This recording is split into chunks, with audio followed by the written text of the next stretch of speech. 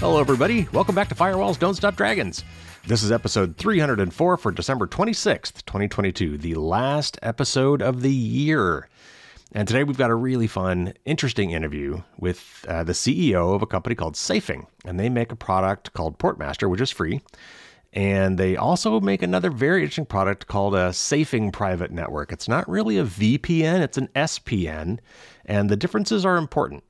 But before we talk about the interview, a couple quick things. You've got about 5 or 6 days, maybe less, depending on when you listen to this. You've got until New Year's Eve.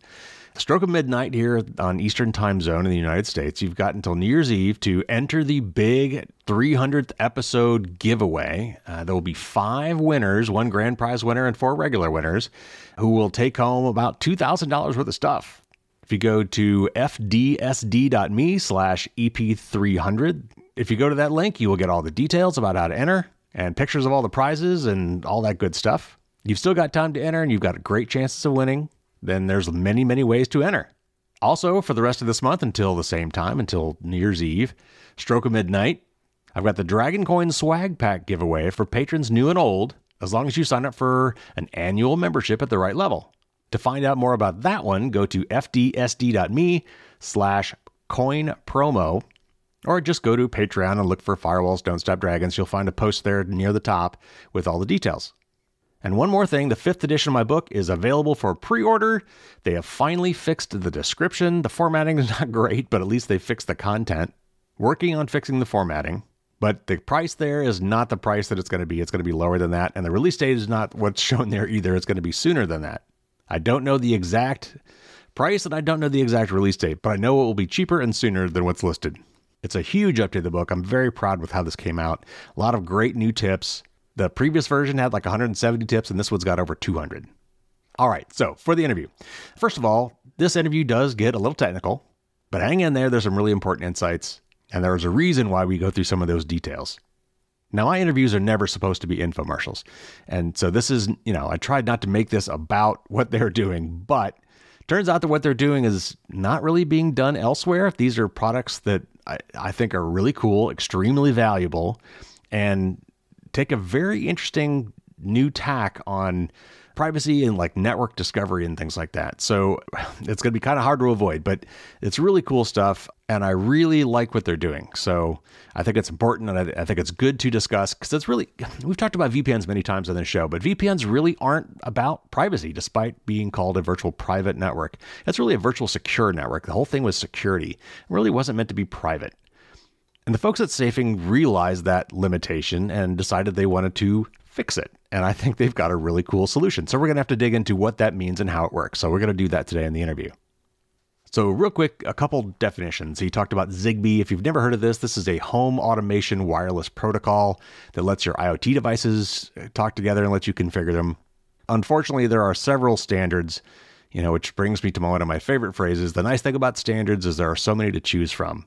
But there is hopefully going to be some consolidation on this. Matter, Matter, is kind of a new spec. Apple's been supporting it. Google, I think, is going to support it. And hopefully we're going to get some of this home automation stuff standardized so all these things will be able to work and talk together.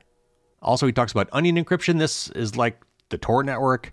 This is where you've got multiple nodes and kind of your internet packets are kind of wrapped 3 different times with 3 different layers of encryption. It's kind of hard to describe briefly, but that when he talks about onion routing, that's what he's talking about. But there's going to be some other technical stuff in here, and don't worry too much. Don't get hung up on the fact that you don't know what we're talking about when we start talking about TCP and UDP and all that kind of stuff. Just listen for the important parts about how about the products they have will help you kind of discover what's going on in your system and who's talking to what, and how we can do a better job of creating a product that does what most people think a VPN already does and doesn't. All right, so with that as our intro, let's get to our interview with Raphael from Safing.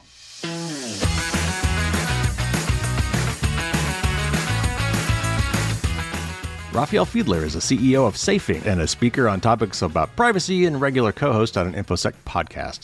Welcome to the show, Raphael. Hello, thank you for having me. I'm glad to be on. We're going to talk about some of the stuff you guys have been working on. You've got an interesting product called Portmaster that's kind of I've called it a reverse firewall. That's not really the real name of it. Application firewall is probably the better term. and this other really cool thing called an SPN. So we're going to talk around that today and why these things are so interesting. So tell me a little bit about safing and what you guys do. Yeah, sure. And when you say like the reverse thing, I looked up what other people are saying about application firewalls, and I agree. Many people looking at firewalls look at it from like the reverse, like how we sort of approach it. But Portmaster does do it from both sides, just to get it out of the way. To answer your question, like what safing is, I think I have a fun and I have a technical answer. All right. Let's start. Let's start with the fun one. I think safing is the natural counter reaction to advertisement tracker and surveillance apparatus. So it's sort of like what needed to happen to counteract that. The technical answer is, yeah, safing develops privacy software designed to put users back in control over their data. So all we do is for that goal, and it's with that in mind. So obviously there's a lot of, VPN companies out there and folks that do things like this. What did you want to add to the conversation? What was it you thought you needed to bring out to market that was not already there? I think you already said it, like the application firewall is something that's missing from the conversation. You as a Mac user might have heard of Little Snitch. And of course, for Mac, that's an interesting piece of software. It's sort of hard to use, and I guess it got easier over the years. But back in the day when I started using it and my wife got my laptop, she accepted everything. And so basically it like removed the purpose of everything. But what Little Snitch did for the Mac, something like that wasn't, I guess, is still missing on Windows. There is Glasswire as an option, but Glasswire uses the Windows Firewall API and stuff like that. And there's Simplewall out there who also does great stuff. It's and actually, like when we're talking here, I think what Safing tries to do is a little bit nuanced and is a little bit in between those other products. We felt like there is not one solution that sort of like combines all the necessary bits and pieces to get a full privacy sort of like start where you can actually investigate your device, investigate what's going on, and then start to take actions with it. Because Glasswire tells you how much stuff is connecting, but you can only block like applications as a whole. And Simplewall doesn't tell you most of the stuff, and it's only like also connection blocking and not going that much into depth. And what Portmaster tries to do is give you more details. Where is the connection going? Countries, what protocols are they using, and stuff like that. So I guess it's more detail. Yeah. All right. Well, we're already getting into some of the technical stuff, but we'll circle back to that after we've laid a little bit more groundwork. So let's back up and think about this at a higher level. What are the most likely threats to security and privacy today for regular people from a networking perspective? A lot of times we think of viruses and things like that, but from a networking perspective, which is the kind of products where we talk about today, what sort of questions should I be asking myself to try to understand what like my personal networking threat model is? Mm-hmm. Mm-hmm. Yeah, and of course, you talk about this on your podcast as well. I think last week you had the gift guide. And of course, the gift guide mentioned like that IoT devices you should be wary of what to buy. And I don't know if your listeners know that, but actually the S in IoT stands for security. I've said that many times myself. Yes. Okay. Well, then I haven't heard that in that episode, so wasn't sure if people are familiar with that. But I would say, look at your router, look at what connections are on your network, and have like just if there is a device you don't know, if there is something going on there that you like don't understand where it's coming from. And I guess more and more people, especially now, are getting maybe Roombas, and you said it as well, like Amazon is buying Roomba at the moment. Mm-hmm. But if you're getting something from a different vendor as well, it's like this device has an active internet connection outside, can pull updates. It might have microphones without you even knowing that they're in there. They like if they don't tell you, you would not know to look for a microphone on your robot, like vacuum robot and stuff. Right. And so I'd say from a personal perspective, networking, I think it got much harder. And I think that the router firewall that most like ISP routers ship with, this like layer of protection can basically be considered breached at this point for most people if they have not like investigated every product they connect into their network. You can start thinking about your home LAN as hostile territory, and you should sort of like go even for like deeper. And this is partly the reason why we're developing an application firewall as a software as well, so that you can actually like protect your device in the network. Right. It's kind of like the classic horror movie trope of, the call is coming from inside the house. Right? I mean, you've now invited into your home all of these connected devices, these quote unquote smart things that have a mind of their own. I mean, and could be compromised or could just be mining your data for various reasons. And that's why I always think of it as a reverse firewall, because most firewalls you think of protecting things from getting in from the outside that you don't want to penetrate your network. But nowadays we've invited all these things into our network already that are phoning home, and who knows what kind of information they're sending, right? Yeah. And of course, you're right. It's hardware, of course, and it does not even have to be malicious from the get-go. But how long is your light bulb being supported with security updates? Mm-hmm. How long? And are you like aware of this? Would you update like your smart light bulb?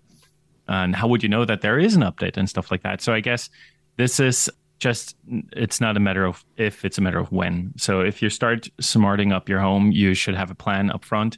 I do have smart lights. I use Home Assistant for that. I have my own server at home and update everything.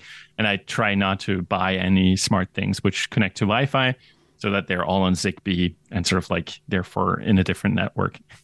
Well, and that's something I've talked about recently on the show too, that a couple of things actually that worry me when I think about these things is, first of all, I recommend that most people put their IoT devices on their guest network. So at least it's segregated in that regard from the rest of your stuff on your network. But the other thing I'm worried about now too is one of two things. First of all, with IPv6, one of the reasons we have routers is this NAT capability, this network address translation, because there's not enough IP addresses to go around, which turns out to be a nice security feature. So it's security by obscurity, but your IP addresses in the house are not routable outside your house. But IPv6 addresses, we have so many of them that there's no really need to do NAT anymore. So I'm worried that some routers might just start exposing those things directly to the internet. And now I've lost control of that little function as well. So would you recommend like disabling IPv6 on your router? I did. I don't know if that has the effect I'm looking for, but it seems like that should do it. So for that reason, I have disabled and recommend other people disable IPv6 because you don't need IPv6 inside your home. You've got, I had a contest actually with some of my tech buddies, and I'm like, okay, go look at your router right now. How many connections do you have? How many devices do you have on your home network? And I won, which is, I don't know if that's a good thing, but I had 40 or 50. Different devices in my home that all had IP addresses handed up by my router. So that's a lot of places for something to go wrong.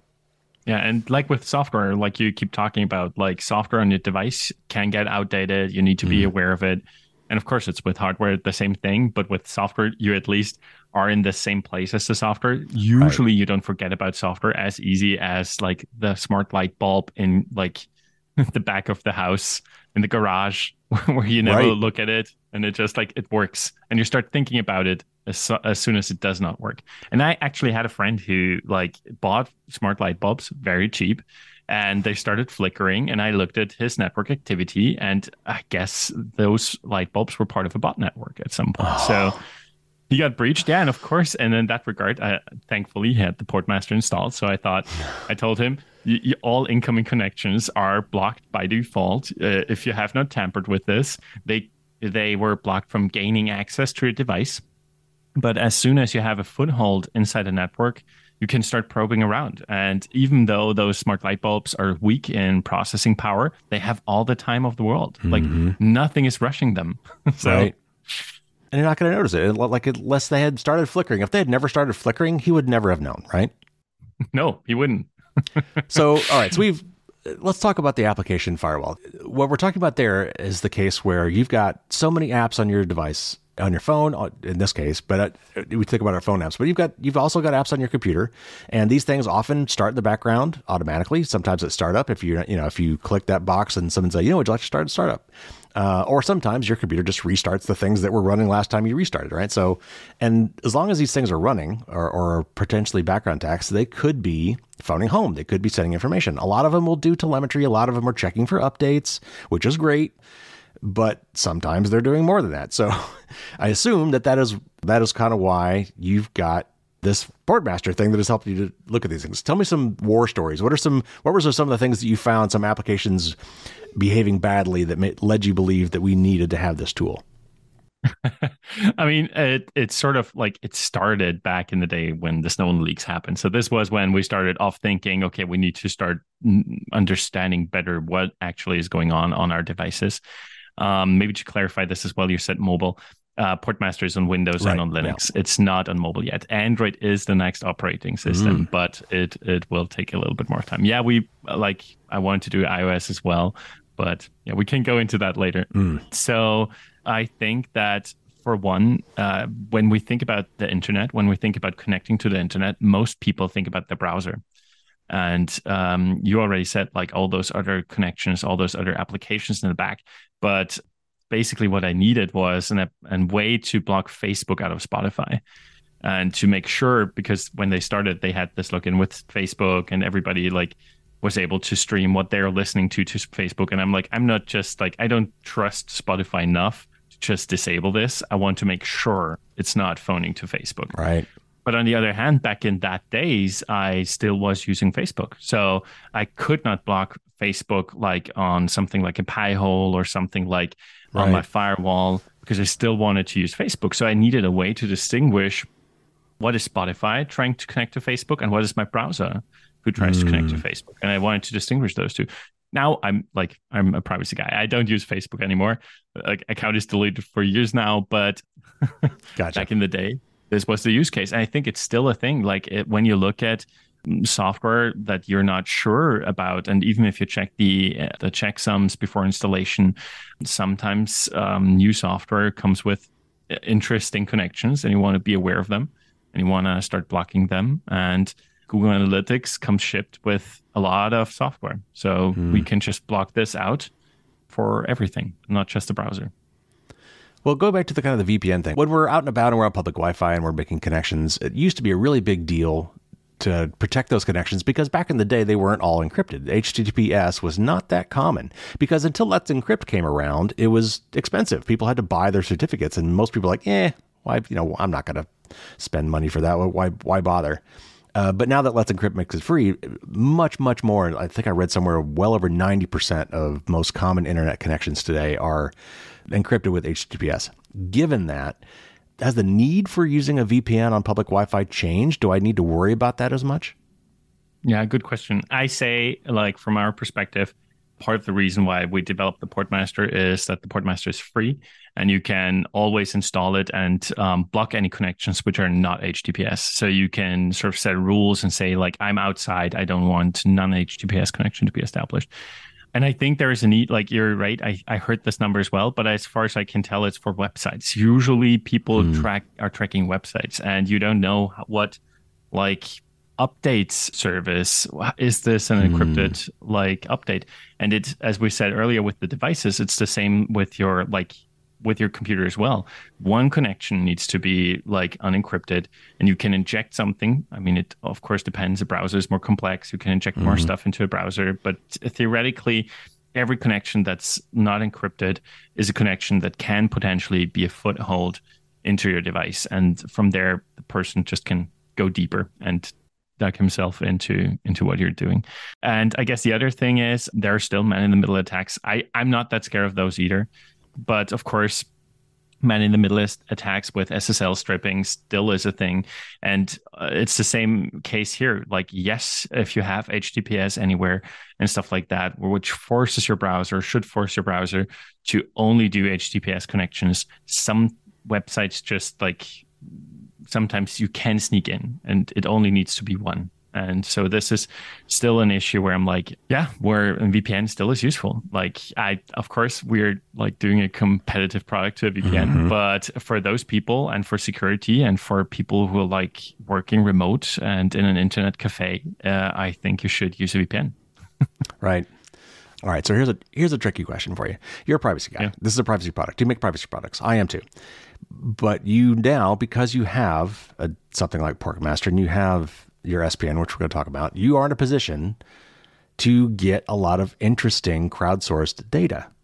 the natural question I wanted to ask you was, well, you've got a product that does this. How many connections, outbound connections from applications other than your web browser turned out not to be encrypted? Because you would be in a position to record, at least statistically, if not, because you could do this in a way that would not invade someone's privacy. In your own testing, at least, do you have any data on, well, your browser, yes, almost everything is connected, but most software applications check for updates over non-encrypted channels or something like that. What have you found? Good question. I have not looked into this. First off, just to let you know as well, Portmaster does not send any data. We do automatic updates every hour just to update filter lists, GeoIP databases, and stuff like that.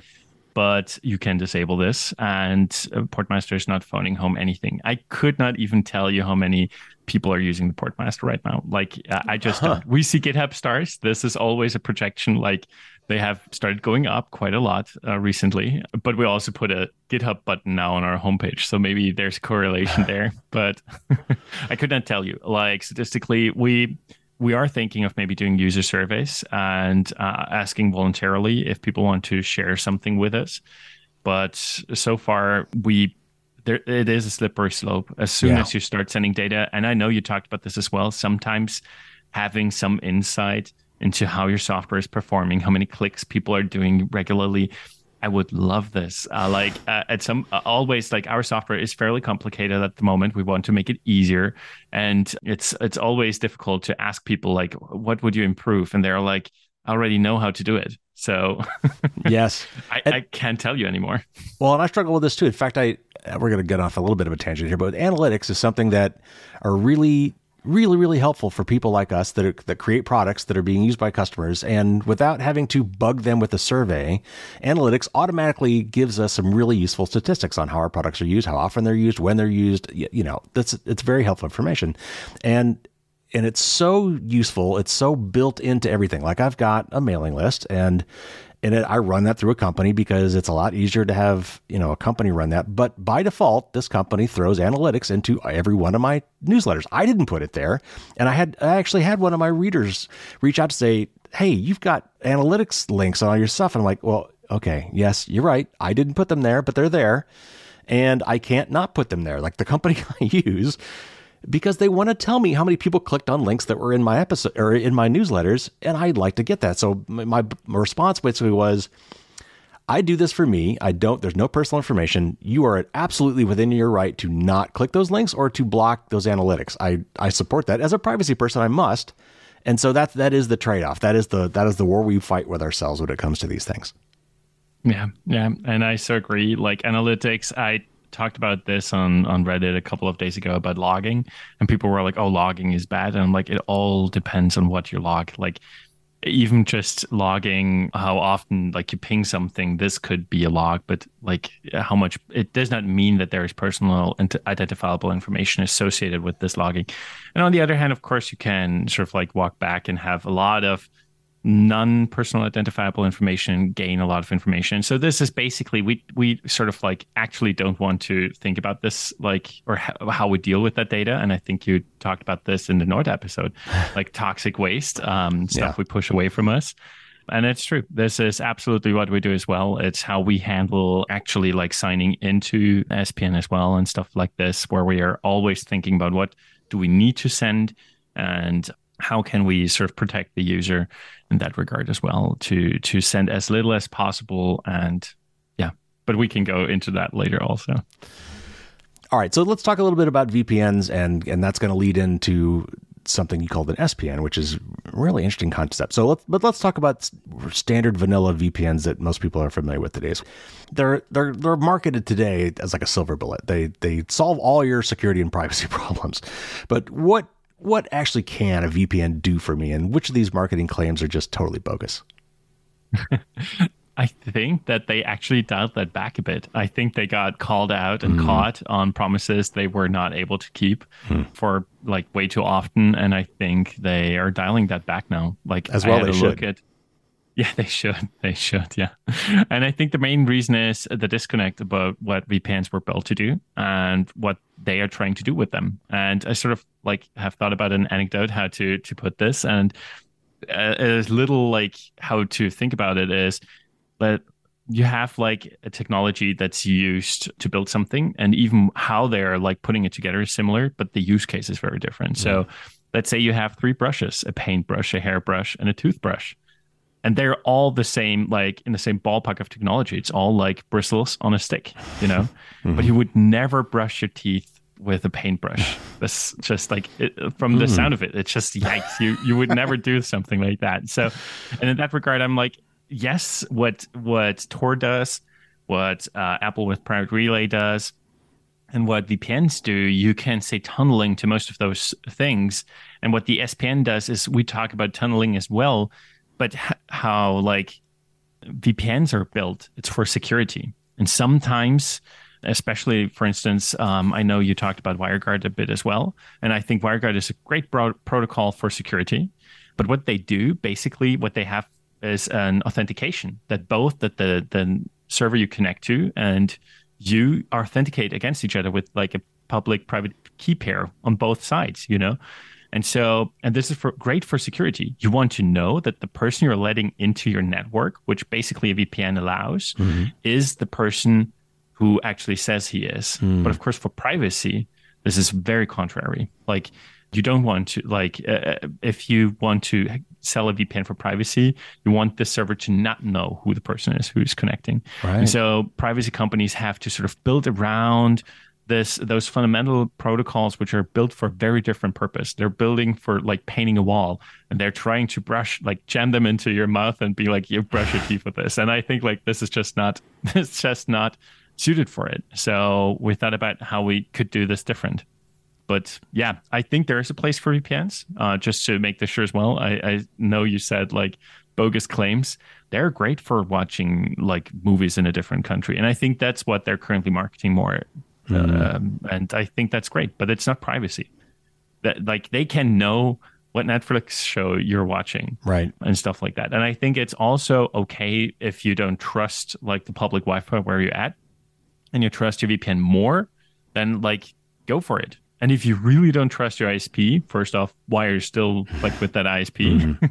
But if you don't have another option, then of course you can like move your trust to the VPN, but it is a lot of trust you put into them. They can see everything. And if you don't think like they would do it, you also have to think about where the server, which you're connecting to, is located. Of course, this data center who like has the internet cables coming in and out, they see the traffic and they can do traffic analysis, and they see your real IP on the encrypted traffic, and they see the the outgoing IP on the unencrypted traffic, and they can do traffic matching and stuff like that.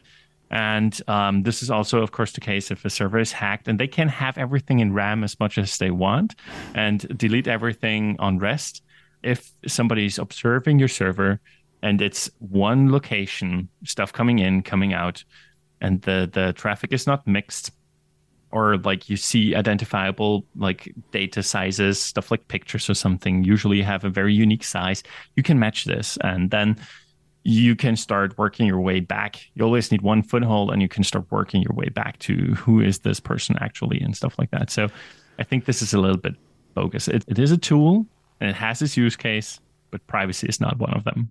Right. I mean, the original use for VPN, at least in my experience, was to connect travel warriors at work, and people who worked at a big corporation, and they need to get to the corporate network while they're traveling. So they're outside the corporate network's bounds, or off campus, and they're traveling on, for whatever reason, going to sales meetings or going to a conference, and they need to get back home. And so this was created, this secure tunnel between wherever they are, whatever internet access point they have to be using, whatever Wi-Fi hotspot or at home or whatever, and they could get into the corporate network, and that was a secure tunnel. And that was the only reason for it. And then along the way, we came up with these other kind of consumer uses for VPNs, like, you know, reaching traffic outside when you're traveling abroad and you want to get your US Netflix account, and somehow we thought this was privacy, but when you're like exactly what you said, I tried to tell people all you're doing is you're shifting your trust from your current ISP, which might be a Wi-Fi hotspot provider, it might be the airport or the hotel or the coffee shop, or your ISP, the one you're used to, or your mobile ISP, for the VPN. And because now they can see everything you're doing, right? So yeah, that's okay. But now I want to talk about this new thing called decentralized VPNs, and this is all the buzzwords because I love the classic flow diagram that I'll see if I can't find this. I'll put a link to it. But it's simple. I can describe it. And the flow diagram is a choice point. It says, do I need to use blockchain? And, and the both answers go to no. I mean, the answer is always no. You don't have to use blockchain. There's very few things other than maybe cryptocurrency, right? Because everyone wants to throw blockchain at something. But so these decentralized VPNs, let's explain to the audience, what is not yours, but these other concepts of decentralized VPNs and why in the heck they throw blockchain at them? I think they threw blockchain at them to make it easier to sort of like pay people in that regard. It's sure, because like what you're trying to do is sell sort of your own bandwidth, sell your home data, and sort of like connect in that way. And I think I think you talked about this as well, but there is a video, a recent one from Naomi. Yes, I don't think I mentioned it on the show, but I put the show links. That's great.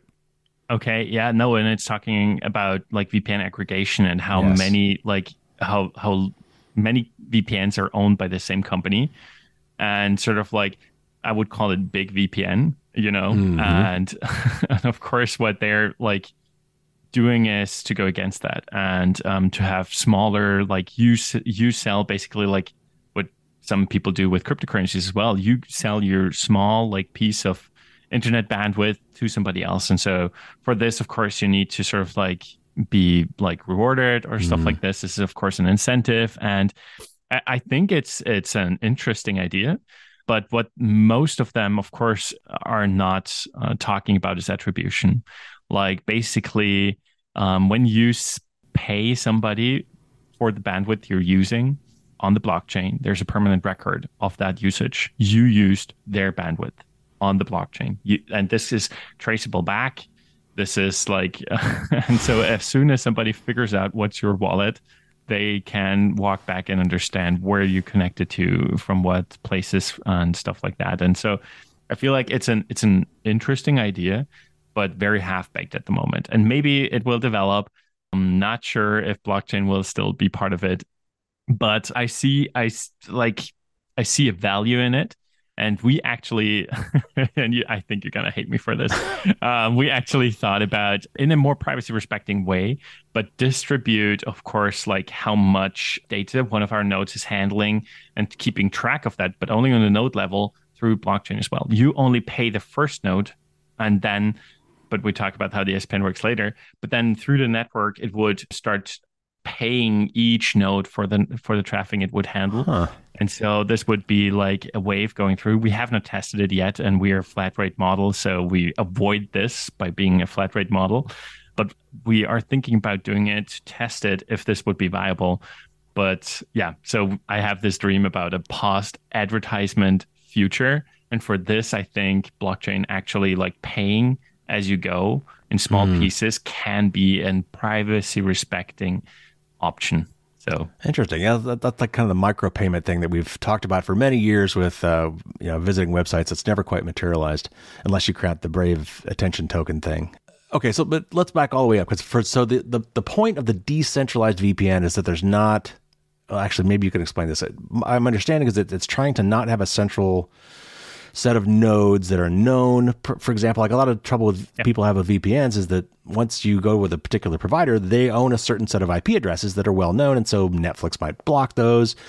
So decentralized is some sort of this mesh VPN thing, right? So back up a little bit, explain why that would be an important, interesting feature to a VPN. Yeah, and you're right. This is the second thing, of course, as well. Not just that you don't trust big VPN, but also, of course, as you said, from a user perspective, that you have more access to domestic IP addresses. You're absolutely correct on that. And this is actually an issue we have with our network as well. Like every server that you have, which hundreds of people connect to, at one point, they figure out, well, this server, who the 100th person connected to our service, probably is sort of something like a VPN, even though we are not, but it looks like it. And domestic IP addresses, they change more often. Like a router usually gets a new one as soon as you restart it. And this is why they're valuable. And so gaining access to domestic IP addresses, yeah, you're right, allows you typically to connect to Netflix like without any hassles. And they usually would not block a domestic IP address, like an allocated for domestic, because it changes. And so if they block it, they don't know who they hit tomorrow or the day after and stuff. So those are usually protected. And yeah, there absolutely is a use case for those types of things as well. Yeah, but you're right. The way they're implemented just is not fleshed out yet. So I would strongly recommend anybody to not use a DVPN or have a good look at it beforehand and think about how they attribute stuff. And so that leads us directly to your SPN. So you've got something you call a safing private network. And how is it different from a VPN or even a decentralized VPN? How does it work and what problems is it solving? What problem is it solving? So yeah, we talked about earlier, like that I don't like see a VPN being designed for, like on a protocol level, is not designed for privacy. You're actually connecting to networks. Like they actually have to put effort into on the server to not have other people who are on the same server to access your network. Because of course, theoretically, that server is the central hub for all those people. And they're all on the same network now, theoretically. And so they actually need to put some effort in there. So what we're doing is basically going a step further and thinking about how should we do it with a more privacy respecting way. And what typically, like from an OSI level perspective, VPNs do is create a level 3 network. All right, I got to stop you right there. My audience has no idea what the OSI stack is. So take us back a second and explain what the OSI stack is. I'm not prepared for just at a high level. I mean, okay, on a high level, it's talking about like you have your wires, and then you have your electricity going through the wires, and then you start having protocols like starting to layer onto that. And layer 3 is the first layer where you actually have like logic in there as well. And it's the network layer, as far as I can tell. Yeah. And the layer 4 is the protocol layer afterwards. And then layer 5 and above is application. So layer 3, as I said, it's the network layer. And so it's not the protocol layer. It is not aware if it's TCP, UDP, or whatever. It's just on a network level. And so typically, VPN does not care about what's going on top of it. It's just redirecting everything. And so, of course, from a filter perspective, what some VPNs start now to sell, they would have to do this either before or after. They have to scan your traffic and stuff like that to actually do that, especially like if they're doing it on a server. And what we're doing is we're not taking stuff on the layer 3. We're doing it on layer 5. We're sort of like also like blocking everything on layer 4, so on the protocol level. And we are taking, like we integrate it into the network stack, and we're taking every application that tries to do a connection and sort of like package it. We split bigger packages into smaller ones. We pad them as well so that they're all the same size. And then we onion encrypt them 3 times.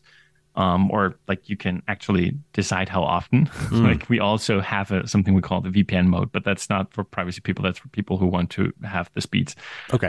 But so that would of course be from a privacy perspective the same as a VPN, only one node. But typically onion layer encryption, you have multiple layers, and then the port master, because the port master knows how the network looks like, those packages throughout the network. And they don't have to follow the same path. You can have multiple paths through the network because the exit node then starts putting those connections into an OSI level 4 connection, an actual TCP, UDP, whatever connection. And then this exit node actually starts talking to the server. So the exit node does not know anymore who you are. It just knows it should create a TCP connection to that server.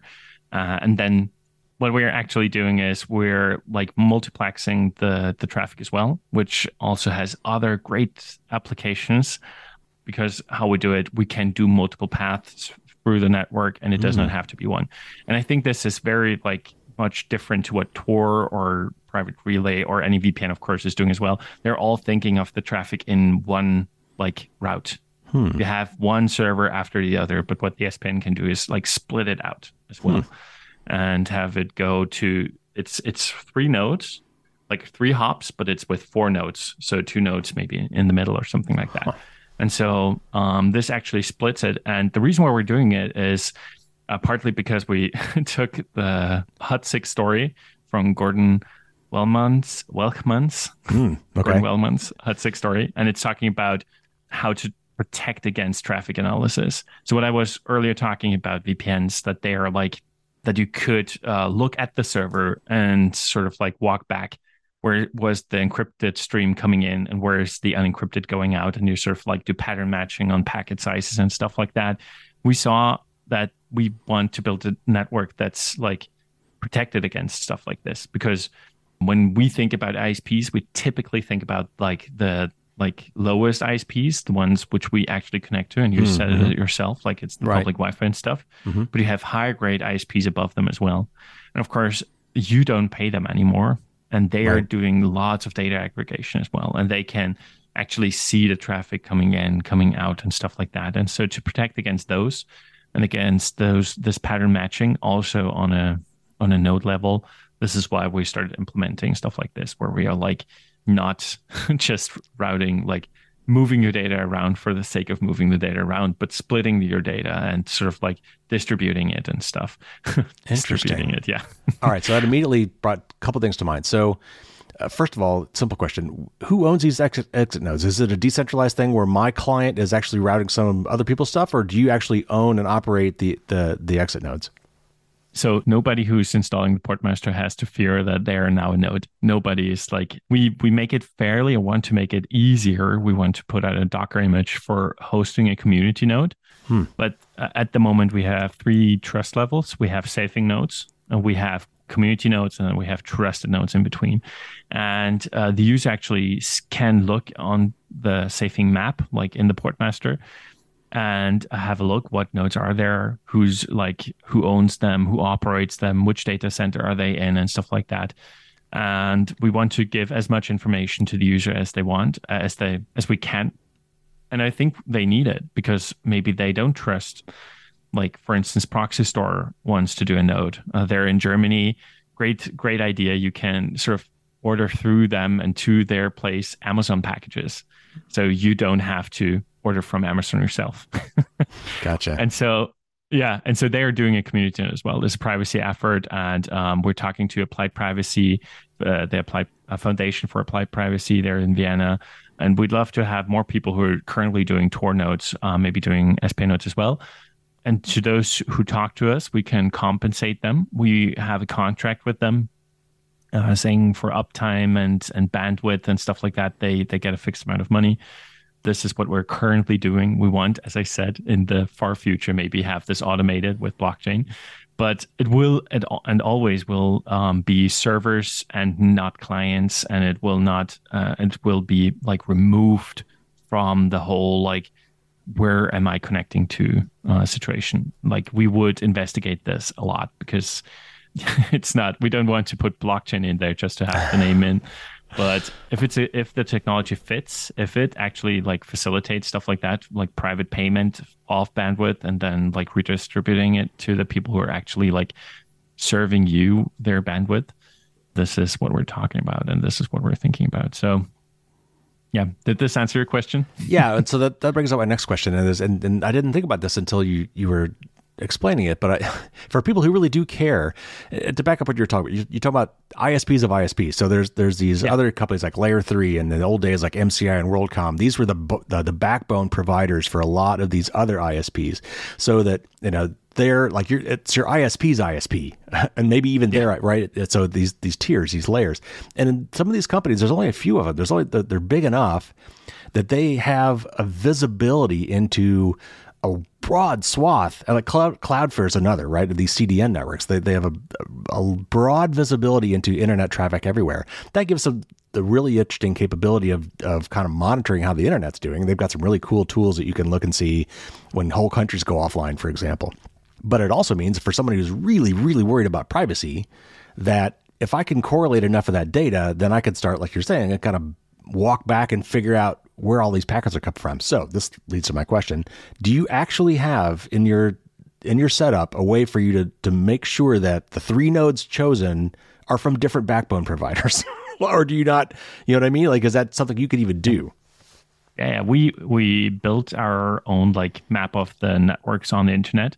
We started doing the same thing, like looking through, doing analysis of the internet, and we built a world map of those networks and networks of networks. And so we want to give this information to the customer as well, so that like currently we do not like have this in there because we're not sure how to like explain this as well. Like, and you're absolutely like talking about this. I think many people don't know this, those like ISPs of ISPs of ISPs. And it's, I think, a fairly difficult topic. And so we're always thinking about that, what functionality we can offer and what do we automate, just because in the end, of course, the biggest privacy risk is the user himself or herself, Sure. you know, because it's nobody's forcing you to put pictures on Facebook. Nobody is forcing you to do TikTok dances. That's all on you. Right. You're putting your face out there, or your voice in our cases, you know, that's all on us. And so we are our own biggest privacy risk. So we're sort of like thinking of how to display it very carefully before we are shipping something like that. But yes, we are doing this. And theoretically, because we were talking about multiplexing earlier as well, what we could do, this is sort of like one of my pet features, which I want to see, but it's not shipped in the Portmaster yet, is you could utilize a 4G, 5G connection next to your Wi-Fi or like your Ethernet. And so your packages would start split from the source. Wow. So not even the ISP would see what sort of stuff is coming in. I mean, we're repackaging it anyway and splitting it up already, so they do not see this picture coming in as one single package. It would be split up and, as I said, padded and stuff like this. So that this is already protected, but like with this, you could even have two ISPs. Maybe get yourself a Starlink dish, put it in the back, and then have your regular ISP in the front. So I don't get to the podcast much, but in the book, I had this whole section of the book, this whole chapter on how the internet works. And I talk about how packets are broken down and how the analogy I use is, okay, let's say I want to mail somebody a copy of a dictionary, but I need to do it one page at a time. So how might I do that? Well, I could take every page out, rip it out, and put it in its own envelope and send them. And because the pages are numbered, I could send them in any order. And what you're saying is I could actually use multiple services. I could use Post Office for one, FedEx for another, and UPS for another, and Carrier Pigeon for the others for all that matters. But as long as they all got to the end, they could take them all apart, look at all the page numbers, and reassemble them into the book, right? So that's really interesting that you're talking about that. That's cool. And this is like what we're doing, but we're still focusing on speed. There are others out there, and I don't know if you NIM or something like that. They're doing mixed net stuff, and this is different. They're holding mails on purpose back in your analogy. Like they're holding them back. They're sending them in different orders and stuff. We're not doing this because what NIM is doing is basically like reducing speed for privacy. Like this is only usable for stuff like that does not need to be fast. But what we want to do is give speeds that are like usable so that you can actually browse and surf the web and have a video call and stuff like this without any interruptions and without any additional delay. Well, and it all comes down to your threat model, and all comes down to what problem you're trying to solve, right? And what you've got to optimize for one for the other. There's always trade-offs. So yeah, it's really interesting to hear how you guys chose which way you wanted to go. So I wanted to circle back to something else you mentioned, and we often, again, even with an SPN, there's nothing preventing you from giving yourself away. You know, if you used an SPN to go to Facebook, there's no privacy there. You're logged into Facebook. They know everything they're going to know because it's first party communication. Whatever you do with them, they're going to know, right? So, but there's other things that we do that we don't know that we're doing. For example, our browsers are fingerprintable because our browsers give up in these HTTP header responses all this bounty of information about our systems that can be used to fingerprint us. And to be clear, I mean, again, this is the kind of thing where it's a whole different layer. Your SPN and Portmaster has nothing to do with any of that, correct? Yes, you're absolutely right. We cannot do anything in the fingerprinting perspective. We're in contact with a couple of people, somebody who's actually wanting to build a new browser. He reached out, but we're also sort of in contact with Brave. I don't want anybody calling me in regards to this, but they reached out years ago when we were very early. So it's an old contact. I don't even know if that guy still works at Brave, but of course, and Signal has recently reached out to us. So neat. Very interesting. Yeah. And I think the SPN technology lends itself very well to stuff like this. And we'd love to have it adopted into more stuff.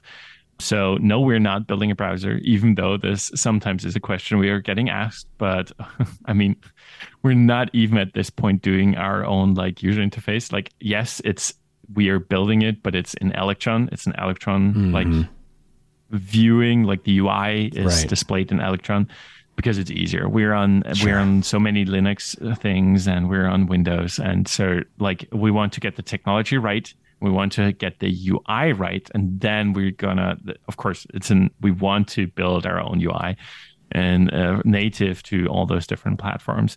But at the moment, we're focusing on a technology that our routing is correct, that the servers actually like do what they are doing, and optimizing for speed, optimizing for privacy, optimizing for sort of like not using that much data. Our brain energy flows into how can we make like authenticate without the authorization, like having this split so that people can actually use the SPN without telling anybody that who they are, and stuff like this. And I think we have a fairly okay model for this. All right. So let me ask you one more kind of technical type question, and then we're going to start wrap things up a little bit. So sure. I've been trying to use VPNs more myself, and I've even just using it from home, and I'm like, okay, I'm just going to be 100% VPN all the time. I find problems with it. Like I go to some websites and I get CAPTCHAs a lot more because it's, hey, this is not where you normally come from. This looks kind of weird. And they've got these, some anti-fraud things, especially if I'm going to financial sites. They're like, I need to send you a code because I don't know where you're coming from. I know you're in North Carolina, but for some reason you're coming up in Atlanta, or something like that, which is nearby. It's my VPN picked a nearby node, but it's not even in my state, right? So it looks weird to them. I would have to think that the way SPN works, where every single connection I'm creating, and by the way, when you go to a website, I've said this before, it's a patchwork quilt of things. There could be 30 different connections on any given web page going to different servers. So if every one of those connections is potentially taking a different route, and does that really confuse some of the websites you go to or some applications you use? Do they really get messed up but because they're getting all these connections from different IP addresses? Yeah. Last time, I think today when I tried to log into Google, for YouTube, it asked me thrice. I had to sort of approve with the app, and it's showing me a number, and I have to pick one of those four, and actually send me multiple emails and ask me is this you? Are you sure? And I never saw this before. Check your browser. Does it say account.https account.google.com? I never saw this before. Oh, wow. Yeah, it is weird. And we actually sometimes get user requests why are those websites in different languages all the time? And I'm like, that's the SPN working. I mean, I understand from a user perspective. You're sort of if you want to have it in English, you want to see it in English, and sometimes then it's in France and in French and in Spanish and stuff. And I'm like, yeah, but that's the SPN working. That's not necessarily a bad thing. And you were talking about Cloudflare earlier as well. From that regard, I sort of see us as the consumer Cloudflare. It's sort of we're the opposite to Cloudflare. Not that Cloudflare is doing bad stuff. We're using their DNS as the default one in the port master because it's the fastest. We wanted to use Quad 9, but they have been much slower, especially around the globe. In certain areas, it's faster, but in others, it's very slow. And so we want to see, because Cloudflare is sort of allowing websites to be everywhere. What we're doing is allowing users to be everywhere, and so it's like the reverse Cloudflare. And you're right. This, of course, has issues, your bank will be calling you much more often. And we're trying to build we which are actually would reduce privacy, of course, by bundling those connections. But if you know what you're doing, if we see we cannot protect you from yourself, that much at least. And if we make it as clear as possible what you're doing, that is actually yes, it's allowing you to do what you want to do, but in a less private way, and sort of offering those features, explaining it, and allowing for you to use your bank again, like without them freaking out too much. All right, so let's circle back a little bit to, you talked about Tor, you talked about Apple's private relay, you mentioned them offhand, and I know that I prompted you that we were going to talk about it. So let's talk about those. Tor, I've talked about before, and it's very slow because it does this onion routing thing you've talked about, which I guess you guys do too. So I'm curious to know how you guys do that faster than they do. And then there's Apple's private relay. So explain to us a little bit of what those things are and what problems that is trying to solve. So why are we faster? Because we actually pay for quality servers. Like the service, and this actually is a thing. Like when people sign up, they're like, "Why are there so little servers?" VPNs usually have thousands of servers and stuff like that, and we're like, "Yeah, because they sell you on a lot of servers. What we sell you is on privacy, and so what we want is high quality, high like capacity servers, where lots of people are going through them, so that." I talked about multiplexing. So you're already spreading your connection, but if it's mingling with others, traffic analysis gets even harder. And because the packages like change in size automatically and they're all like doing this, traffic analysis is, from our point of view, possible. Like we have not heard about anybody who could do stuff like this. And of course, like never say never. And the best encryption, given enough resources, can be broken. And I think you should always be aware of this. But what we're doing is to such a high degree that we feel very confident that if it's not a nation state going after you, you should be very private online, like much more private than with most other stuff. But you're talking about Tor, and of course Tor has been built by the U.S. Military. Yes, it was. And it's also good technology. And we are like, yes, we are borrowing the idea of onion encryption from them. But I think one of the main differences with Tor is, and you talked about fingerprinting, Tor is usually looked at as the browser or maybe as the Brave private tab thingamajig. But it's if you don't use Tails or something, you typically don't have your system going through Tor. And so when you're in an internet cafe or something, as you said earlier, like there are other connections as well. And especially like if you have another browser open as well, like those connections are all not going through the Tor network. And so, and Tor also has other issues, but I don't actually want to go into those. Like you can read up on them. Yes. Tor is a little bit controversial, like in regards to who is running those nodes, right? What are the intentions? What are they like collecting those nodes and stuff like that? Right. And of course, like because Tor is this one route going through, and your connections go through that one route, and it's not split in between. There is a path to follow. It's easier to follow one string of data, and they're doing onion encryption, so it changes packet sizes a little bit as well because one layer of encryption gets removed and stuff. But it's less intentional, and it's less, and the idea of where the exit actually is not like with us targeted at where you actually want to go. You can go somewhere else, and then you have to go through multiple of those ISPs, which we were talking about earlier, those high level ISPs. And so it's much less, you are much less in control. It's much less targeted in where it's going and stuff like this. And this is all fine if you are okay with it. Like what Tor offers is onion, like protected web services as well. Onion websites, we don't offer this. Maybe to go into this shortly. The reason why we're not doing it is because we are saying like we don't want the question of illegal content. Through the SPN, there is no darknet. You can only reach services which are on the clear web, but you can reach them in other countries as well. So automatic geo and blocking and stuff. If there is a country out there that's hosting your content, you will probably be able to reach it. Not a guarantee though. But what we actually want to say, what we are emphasizing is if there is no country allowing your content, you should probably not want it as well. You know? Sure. And this is sort of like how we approach this. So we're not protecting servers. We're only protecting users. The anti-Cloudflare, and yeah, if that's also it. And what Apple Private Relay do, I think it's a very interesting thing there as well. I personally use it as well.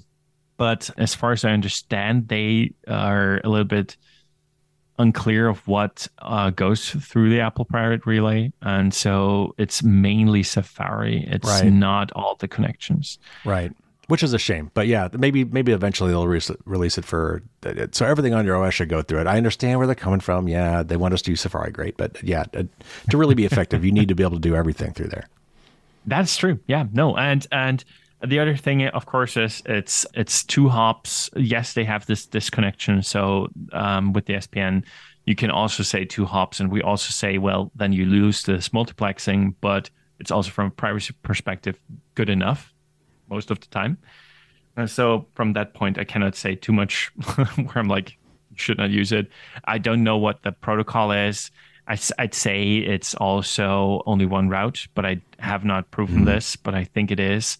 It's easier, as you said, like in regards to like websites being confused and stuff. It makes, we are creating a sort of new problem because we're doing it, and we want to create solutions for the problem we created in sort of a sense. But we think that actually like it should be okay how we are doing it in regards to privacy. It's the better way, or at least this is what we feel like. And this is what we're pushing for, of course. Right. All right. As we wrap up, tell me about the roadmap. What does the future look like for you guys? You've alluded to a few things you're working on. I know that right now you're only on, you don't support all platforms right now, and I know you want to expand that. So tell where do things go from here? What is on your roadmap, and how far out do we have to wait for these things to come to for Mac, for example? Okay. Yeah. Mac. I'm so sorry. We already started building for Mac before the M1 came out. And even then, back on Intel, they changed how, because we're on the kernel level, they changed how the kernel interfaces were looking for the stuff we needed. And we're like, okay, we need to have much more resources to adapt to this. And maybe we'll start talking to the people from Little Snitch, because they're not too far away from us. So it's interesting that we're both in Vienna. But yeah, so Android is the next thing. We're on Linux, we're on Windows, and I guess outside of the US, most people with those PCs, like a Linux or a Windows PC, typically have an Android phone. So this is what we're targeting, and allowing them, especially of course for now, like Portmaster Unlimited it's $10 per month, and if it's not on your phone, some people would use a VPN on their phone as well. So we would be on top of that, and we want to sort of like give people the option to save some money on that end.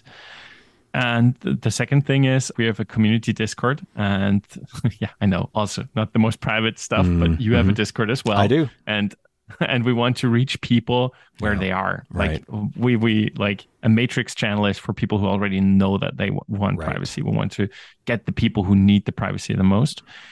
And so Discord channel, and they actually voted, and we're going to do a more of like statistics stuff next, so that people understand better what actually is like, how many connections are leaving over a given period of time, and so on. Because Portmaster currently does not show you the stats what Brave typically show you, and it's just nice numbers going up. You have this warm feeling of being more private and stuff, and so.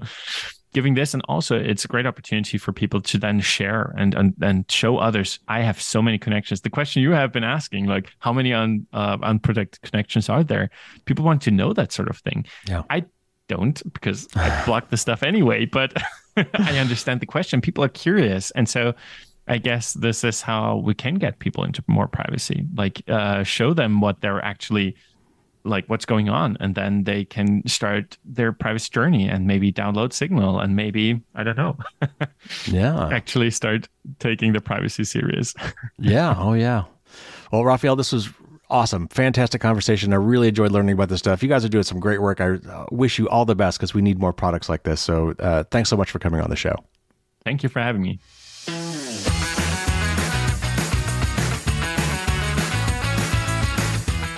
That was a lot of fun. Raphael and I had a lot of good time talking, both before and after the interview. I got some great bonus content, like almost another 30 minutes, I think, of talking with Raphael about some of this stuff, where we get a little bit more technical. I also got his origin story, how he got into this, and how the safing products have kind of evolved and what their roadmap looks like. So there's a lot of bonus content for my patrons coming up on Thursday. So there's some good stuff in the show notes. He talked about the Naomi Brockwell VPN video. That is well done and very informative, talking about the quote unquote dark side of VPNs. There's a link in the show notes for that and everything else I'm about to tell you. You can, of course, go to safing.io And check out their free Portmaster product, which is currently only available for Windows and Linux, and hopefully soon on Android. And learn more about their SPN, including a link to the white paper they wrote a few years back. The name changed, but they're talking about their SPN. He mentioned the Tails operating system. That is a Linux-based operating system that is built around privacy. And we talked about the OSI layer model. That's getting pretty darn technical. But if for some reason you're curious about how that works, there's a link in the show notes for that as well. All right, that is going to wrap it up for today. I hope everyone's having a great holiday season and relaxing and spending some time with friends and family. This is a great time to recharge and just take a break. Don't let the opportunity pass you by. Next week, we'll be looking ahead to 2023. I've got some tips for you, and we'll catch up on all the news. There's been plenty of it. We'll catch up on all the news that has happened over this holiday break. Have a wonderful rest of your holiday season and a very happy new year, and I will see you again next week. Till then, as always, stay safe out there and don't get caught with your drawbridge down.